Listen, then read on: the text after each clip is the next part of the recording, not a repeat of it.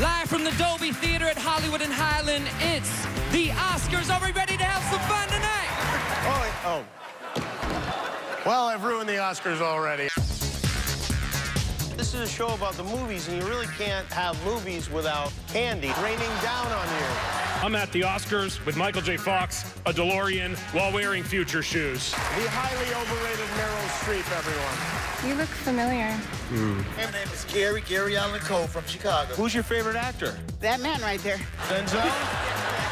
I now pronounce you husband and wife. You know, we're more than 2 hours into the show, and Donald Trump hasn't tweeted at us once. And I'm starting to get worried about him. Wait a minute, come on. Am I being played off? Seriously? I'm just presenting.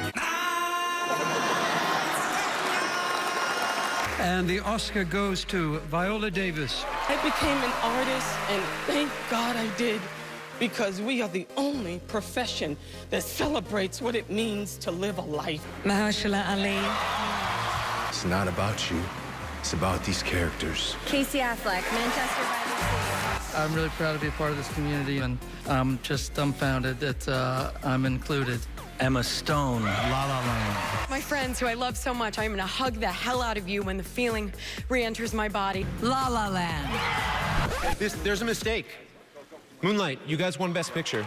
I just want to thank everybody up here behind me, everybody out there in that room, because we didn't do this. You guys chose us. Thank you for the choice. I knew I would screw this show up. I really did. I promise I'll never come back.